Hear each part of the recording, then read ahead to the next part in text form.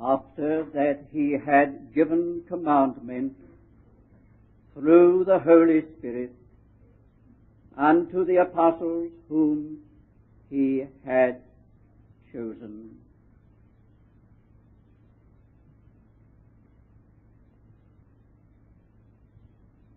And being assembled together with them, he charged them not to depart from Jerusalem, but to wait for the promise of the Father, which, said he, ye heard from me. For John indeed baptized with water, but ye shall be baptized in the Holy Spirit not many days hence.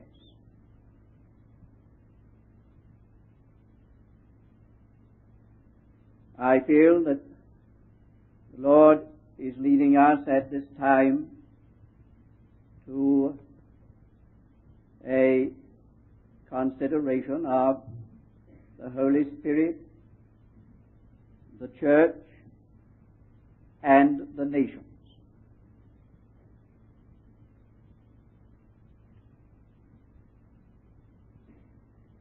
I trust that it can be assumed that we are all really concerned about two things. There is, in the first place, a very real concern in our hearts for a Christian life in fullness. As full a Christian life as is possible. That is a necessary link between us and the Lord's will for us. For, as you notice, the Lord speaks about the Holy Spirit. He uses that word filled. His thought is fullness. It is not just that we should receive the Spirit, but that we should be filled with the Spirit. It's not just that we should be filled, but that we should be filled with the Spirit. Fullness is God's thought. And for us to come into God's thought, there really must of necessity be a deep concern and exercise about a full Christian life, a life of as great a fullness as the Lord intends it to be. And then also we have a deep concern for as an effective witness in the world by the church as the Lord would have. We really are concerned about this matter of as great as possible an effectiveness of the church's testimony in the nations. Those two things are essential, not only to the realization of the Lord's thought, but they're essential to make profitable a time together like this. We are here in any other state of heart, then we shall find that we are not getting very far. It is necessary then for every one of us here in this place to really be characterized by this twofold concern for as full a Christian life as possible in the will of God, and for as an effective witness by the church in the world as is possible. Now, in relation to those things, there are several governing considerations. In the first place, Christianity, the Christian life, and the church owe their very existence to the advent of the Holy Spirit, to that day which is marked out in the history as being called the day of Pentecost. There had been many days of Pentecost before that one. It was a regular season and feast in Israel. Through the centuries, the day of Pentecost had been observed regularly, every year. But there never had been a day of Pentecost like this one. So much so that this is the only one that we ever think about when we use the word. We forget that it was a common word in Israel. It was in the common vocabulary and in the common course of Israelitish festivities.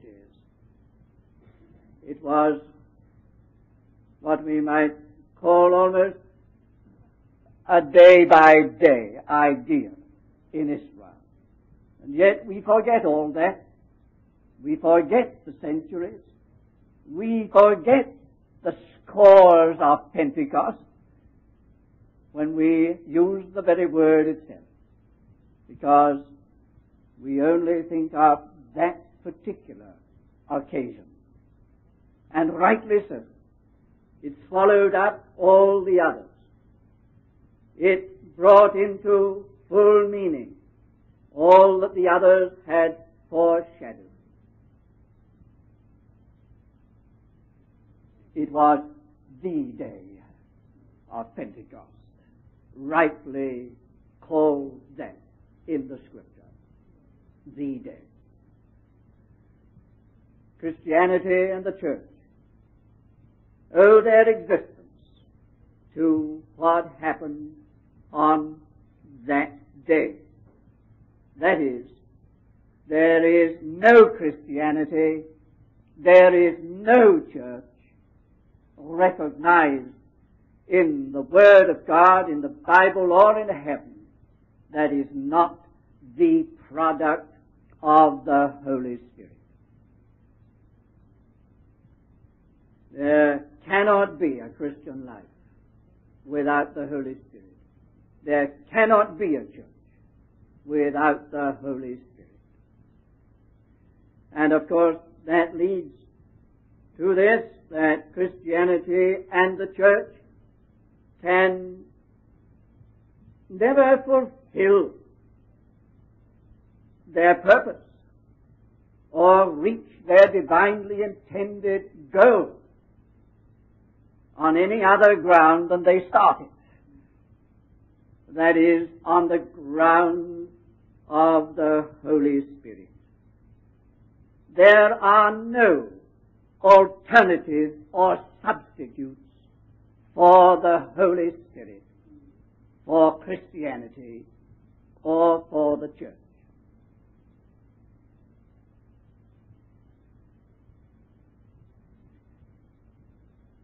If the Holy Spirit is not continuing with Christianity and with the church, then Christianity and the church lose the very meaning of their existence.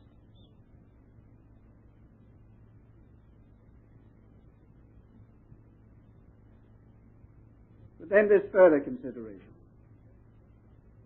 The beginning of the Holy Spirit and His work was not just some unrelated set of acts. We have sometimes substituted for this artificial and unwarranted title in our Bible, the Acts of the Apostles, the other title, the Acts of the Holy Spirit. And we have resolved these things that are on record here into a set of acts, rightly attributing them to the Holy Spirit. But they are so many quite wonderful acts. And yet, they were not just unrelated acts of the Holy Spirit, and certainly not of the apostles. The falsehood of that title given to the book is seen in the fact that not a half a dozen apostles have any place in the book and in the Acts. While they are mentioned at the beginning in toto, most of them disappear from the book after they are mentioned. And the apostles that are really in the Acts are very few. Paul and Peter and one or two others. This is not a record of the Acts of the apostles. Maybe a record of the Acts of some apostles. My point is that the Acts that are here were related to fundamental principles of the Holy Spirit. That is, they were the demonstration of certain spiritual realities which lay behind the Acts. The Acts were not the sum total.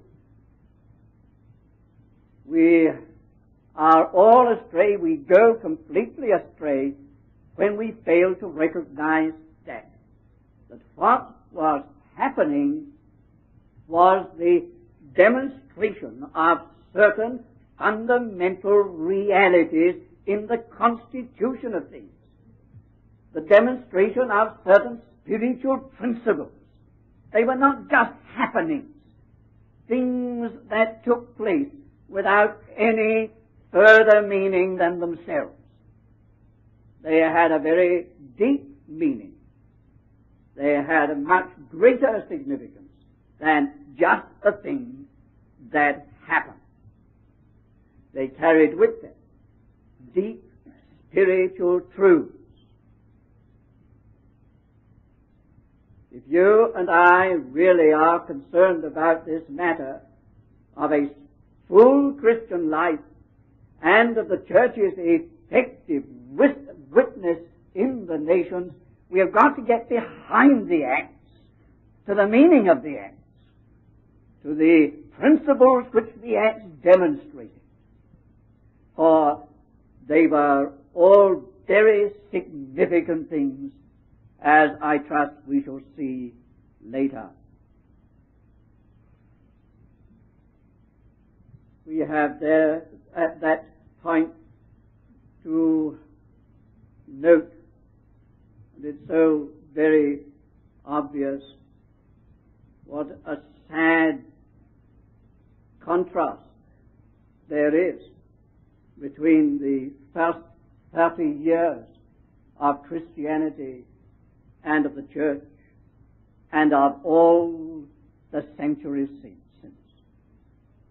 There really has been nothing in all these centuries comparable to those first 30 years. The world certainly was a very much smaller place, in a sense, then than it is now. Not, of course, in actual mileage, but as a world. But even so, it is not just measurement of numbers, range of nations that governs this. It's the comparative factor. But then, in that world, that whole world of nations and peoples, an impact was registered which has no comparison at any time since. And it is doubtful whether all the ages since put together could represent the spiritual force that was there in those first years. There they were.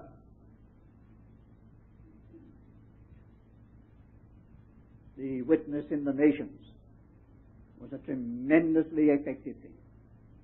We do not stay to remind you of what happened, what was found at the end of the life of the Apostle Paul alone. That is, in the course of one apostle's lifetime. How things were when Paul was converted. Small and struggling, limited in range and in effect. And how things were when Paul went to the Lord. The churches in practically every nation, and many of them, far, far beyond all national locations, their sound went into all the earth, and their word unto the ends of the world. That is the statement. Tremendous record in one not very long lifetime of Christian service on the part mainly of one man. I say there's nothing to compare with it. Then there set in something at that point which arrested it almost entirely. At any rate, started a downgrade movement, so that but for little lamps of testimony here and there from time to time in remote places, the whole church, the church as a whole, lost its sense of responsibility for the Word and its testimony in the Word. So deeply and terribly was that true when we arrive at so late a time as the life of William Carey, who, way there in a country church, spoke about the obligation that rests upon the Church of God for taking the gospel of Christ to the heathen, was immediately pounced upon by a member of the gathered company and rebuked with, "Young man, if God ever wants to evangelize the heathen, you'll do it. Better material than you. He'll do it without our help." Such an utter loss, a sense of responsibility. But then we come to what we may call the Renaissance, the revival of that responsibility. And the last 100 years, and I'm not going to give you a history of missions, that's not the point. You see what I'm coming to soon.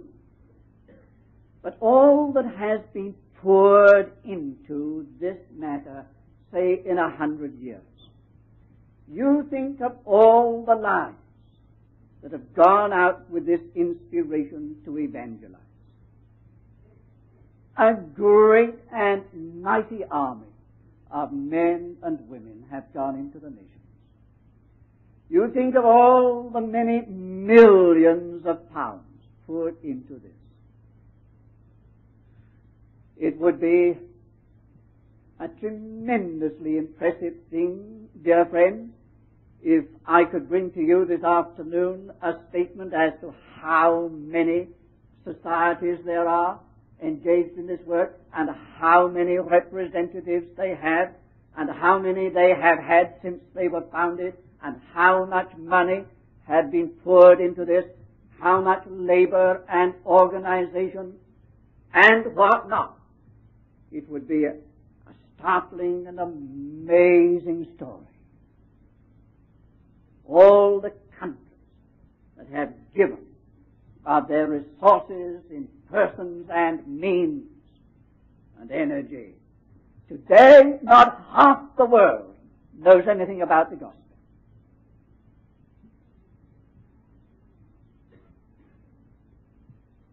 With it all.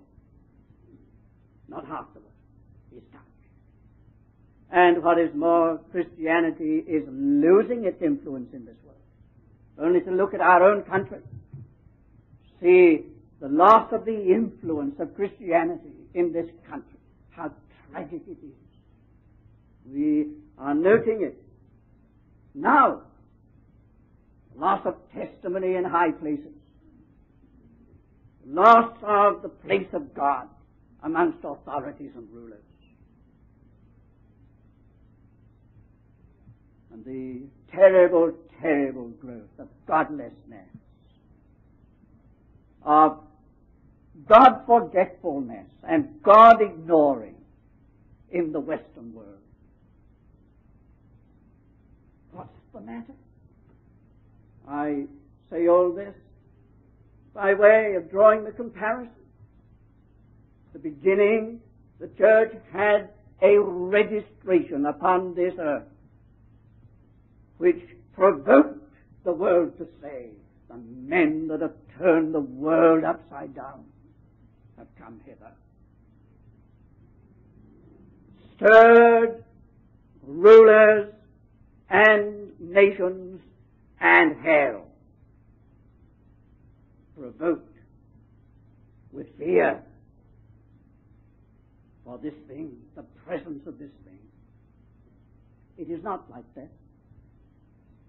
I don't dwell too much upon the story. There is a terrible story, spiritual ineffectiveness today, and the kind of Christianity that is very general, with all honor and respect for the devoted and the true and the sacrificing. I'm speaking quite generally. Why? What's the matter? I am certain, dear friends, that it brings us back to this whole question of the Holy Spirit.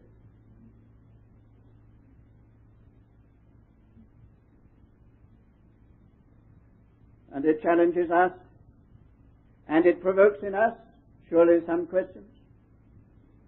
Question that immediately arises in our hearts, if it is an allowable, a permissible question, is, have we any ground for believing that the Holy Spirit would continue or repeat the work of those first 30 years?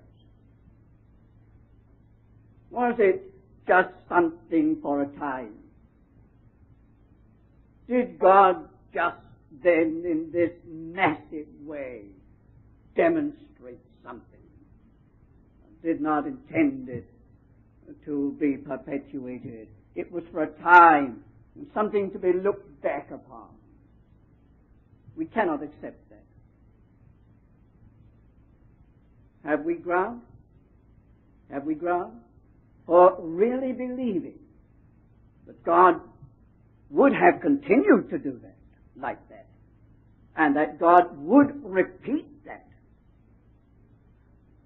again? Well, I think the answer lies in two directions. First of all, surely it is at least implied. I think it is implicit in these words of Luke at the beginning of this second treatise of his. The former treatise I made of all that Jesus began to do and to teach until the day in which he was received up. Implicit in that statement is not only that now Luke is saying, I'm going to tell you what he continues to do after he's received up, but surely that his receiving up and the continuation of his work from his heavenly position is not something related to time, and a short time at that, a few years of one man's life. We cannot accept that. Surely we would believe, we have ground for believing that from his heavenly position he would go on. And in a reality he is going on with his work, because it is a work for a whole dispensation. Whole of the word, I think, bears that out. He says, unto the end of the age. He said it himself. I am with you all the days, even unto the end of the age. The end of the age did not come when the Apostle Paul was executed and went to the Lord. But we have other evidence that answers our question, that through these ages, and even in our own day, where the Lord has his required conditions, he does this very thing. He does it. The thing happens. It may not be worldwide, but there it is, here and there, from time to time. The Lord has done something comparable in its range to what happened at the beginning. He's just done it. And in some parts of the world, he is doing it now. It is there. And it can be seen. The Lord is doing something quite wonderful. And when you see it and know it, you have to say, this is just what you have in the book of the Acts. There it is. Yes, there are instances through history that prove this, that if the Lord had his required conditions, he would go on with the same kind of work as he did at the beginning. That leads, of course, to two lines of inquiry. Firstly, why was the work arrested? Why did that stop or begin to fade out at a certain clearly defined point in the history of Christianity? You can see when it began to happen. And if you look into it, you can see why it began to happen. That only leads us to put the matter in another form, the question in another form. What are the grounds of the Holy Spirit's work? We can answer the second, we've answered the first. Why it was arrested?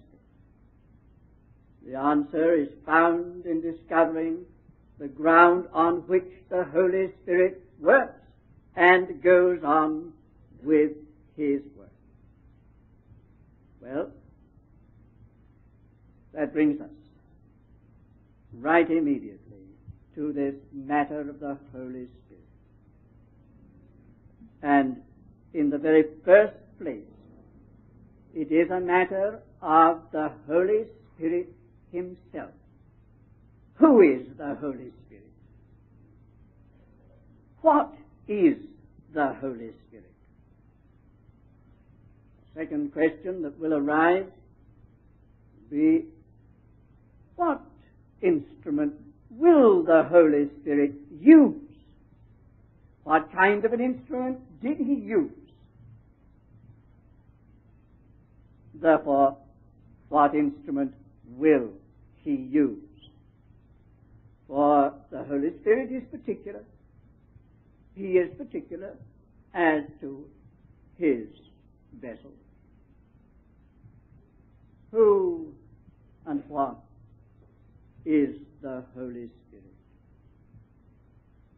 Well, first of all, what the Holy Spirit is not, and what the Holy Spirit did not come to do. Here,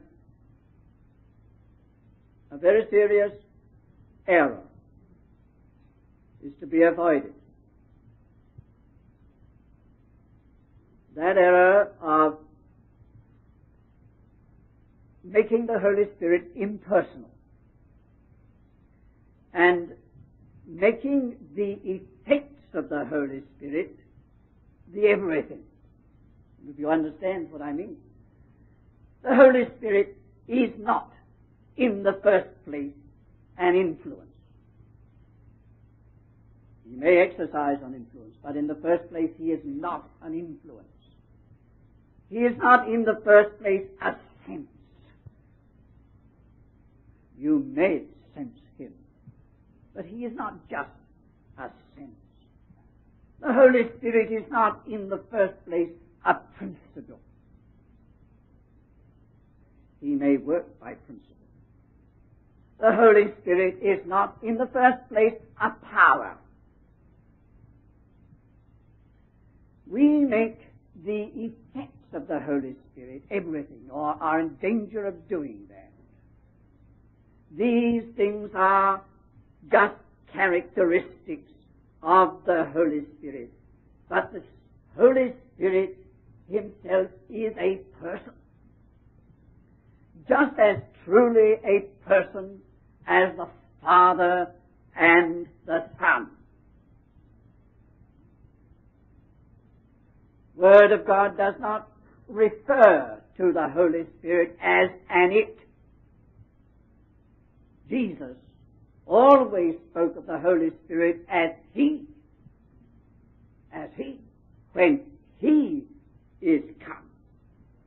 Now you may think that it doesn't require such emphasis, that's accepted and recognized by most evangelical Christians. But I say we can get into difficulty if we're not careful about this matter. We put more upon the characteristics than upon the person himself. We are reckoning with God Almighty in the person of the Holy Spirit. We may ask, seek for power, and for wisdom, and for light, and for influence, and for sense, and consciousness. But what we really must always keep in mind is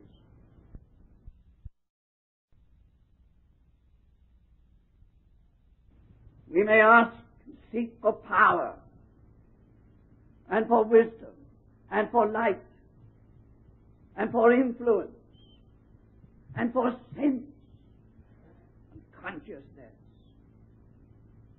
But what we really must always keep in mind is that it is this divine person himself who with him is the Father and the Son, one God. It is God present.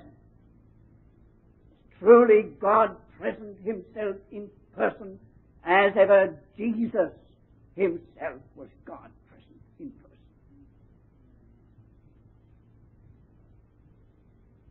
You go through this book called the Acts, you will see that neither in the church nor outside of the church were people having to do with some abstract thing.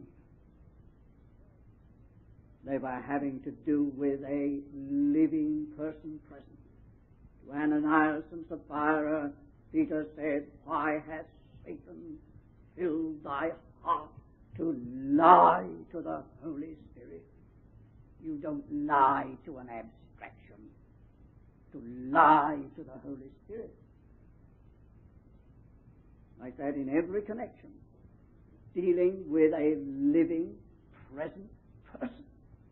God himself.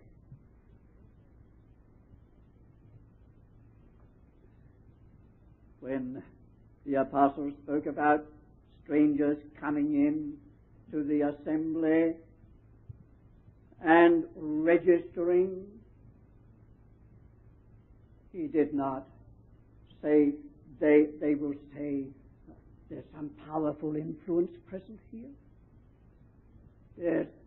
I'm conscious of some strange atmosphere here. He said they will fall down and say, God is in the midst of you. They'll relate everything to God and say, this is God that you meet here. Dear friends, whether you see the importance of this or not, it is a very important thing that the registration should be the registration of none other than God himself. If that is true, tremendous implications there are. He is not an it. He is a person. What did the Holy Spirit not come to do? Well, he did not come to start a new religion.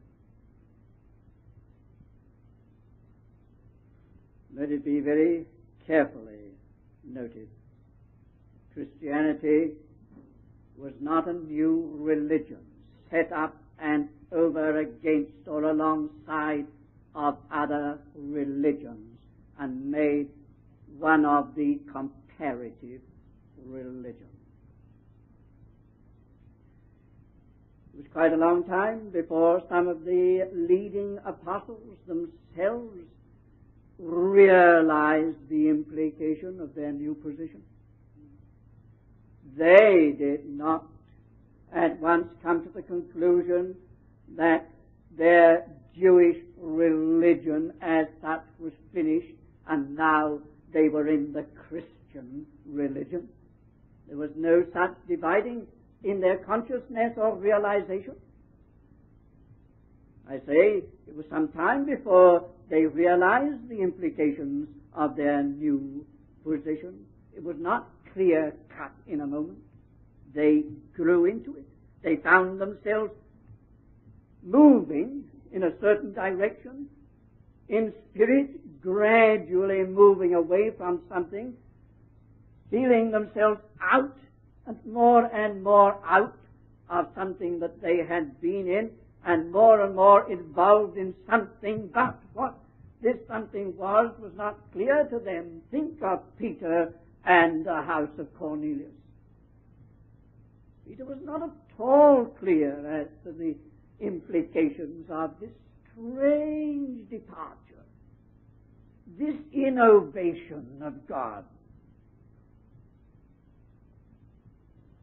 Peter had the idea or the belief that Judaism is wound up and finished and Christianity now comes in to take its place as a religion, there would have been none of that battle at all over the Gentiles in the life and heart of Peter. There are others there in Jerusalem, leading apostles and elders, who took a very long time, even if they ever did get quite clear on this matter.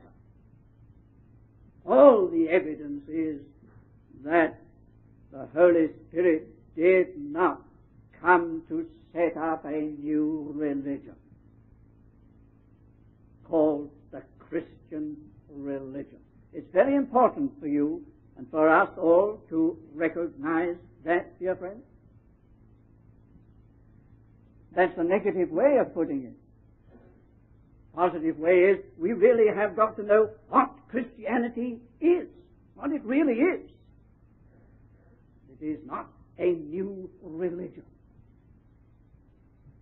The Holy Spirit did not come to launch a new movement in this world. No, not a new movement. If he had done that, if that had been his object, then we should have had in this book some committees being set up, consultative and executive, and plans being laid and made for the evangelization of the world. Tremendous amount of machinery and organization. The impressive thing about this whole book is anything like that as the basis upon which the work was initiated. No, it was not a new movement that the Holy Spirit came to launch. No thought out campaigns existed.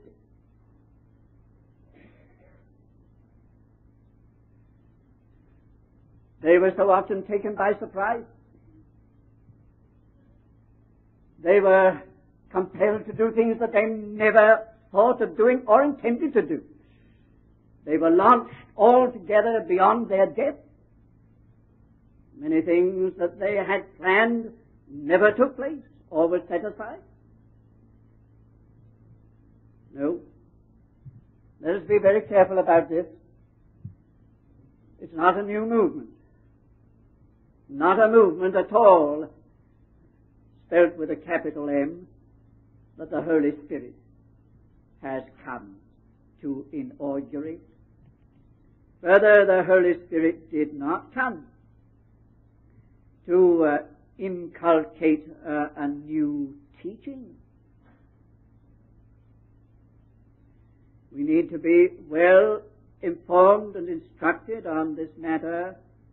There is no ground whatever.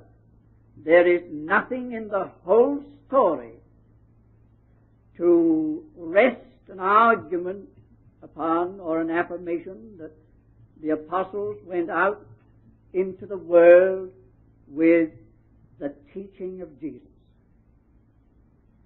It may surprise you, startle you to hear that said. But there is absolutely nothing to warrant any such idea that these apostles went out into the world with the teaching of Jesus. Whatever Confucius may teach, whatever Buddha may teach, whatever the other great religious teachers or leaders or founders may teach, this is the teaching of Jesus. That was not their idea at all. That was not the Holy Spirit's idea. They were not propagating a system of doctrine. All the things happened before the explanation of them was given. The teaching came after the event. Things happened and then explanations were given. Our New Testament teaching was made necessary by what was happening. It was not. Now this is the teaching. Go and put it into practice and constitute everything according to it. That's the wrong way round. Don't get a New Testament church like that. You don't get a Holy Spirit movement like that. This is the teaching. Therefore, have everything conformed to it. Holy Spirit took things into his own hands and launched and landed the church right out beyond its own understanding and comprehension. Then afterward, anointed or endowed men to teach them the meaning of their experience of what had happened to them. See, we've got to get things round the right way. Oh, that we could get back there where the Holy Spirit does it, and we don't understand what he means, what he's doing, and then we go to the Word of God and find, oh, this is that. This is that. This is the explanation. It's here in the Word of God. No, not a new teaching. And the Holy Spirit never came to make something that is called the church. It is true that the church was born on the day of Pentecost. Here we've got to get a little clearer, a little straightened out. Not something called the church. See, our mentality in relation to that word church may be a bit confused. We have got an object in our minds, in our view. We have got a thing called the church. Oh, it goes by that name. But it's only one of many names. The Holy Spirit did not come to make a new thing by the name of the church.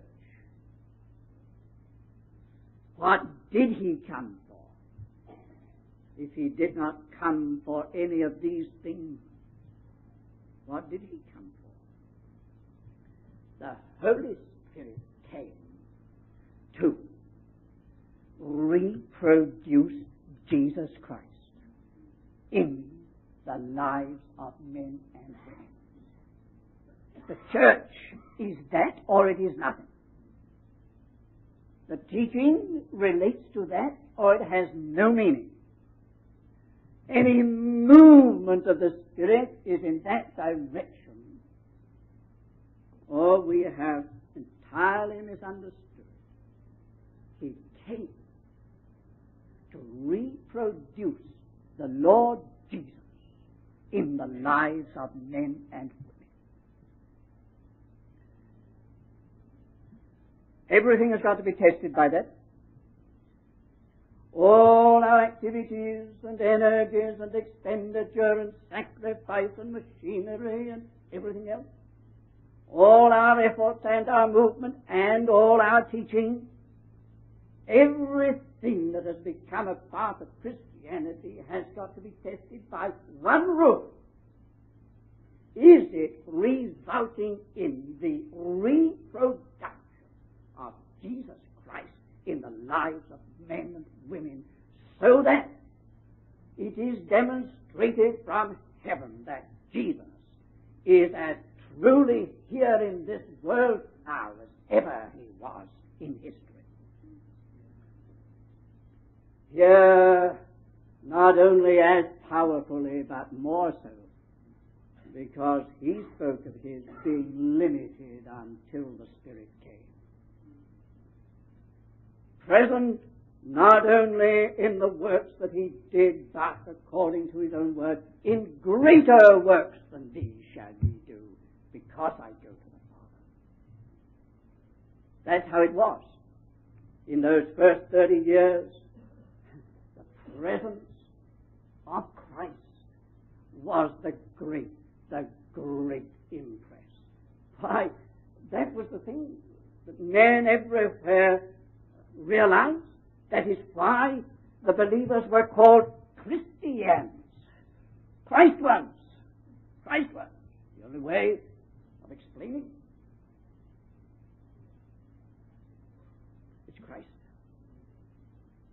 Holy Spirit came for that. And if there's going to be any continuation or any repetition of things then, it will only be as we come right back to this. Not only belief in Jesus Christ, His deity, His sinlessness, His atonement as doctrines, but as by the Holy Spirit He is livingly present in us. When it's like that. You see, the thing was just that. By the Holy Spirit, Christ was present in these believers in a mighty way. When you think and speak of being filled with the Spirit, what do you mean? What do we mean? What the New Testament means by being filled with the Spirit is being filled with the Lord Jesus. I've got to stop there for this afternoon, but that is just the point where we move on and over into the real significance of Pentecost. It is, so to speak, the bringing of Christ back again in a new mighty advent, this time not externally, but inwardly. Inwardly. Let us leave it there, unfortunately, for the moment, but we are now getting near to the meaning of the Holy Spirit. It is just that. And I repeat, everything has got to be judged according to that. Oh yes, when He has His place, the place that He ought to have, and the measure that He ought to have, things will happen. They will happen as spontaneously and mightily as they did then. It is all resolved into this matter of Jesus glorified.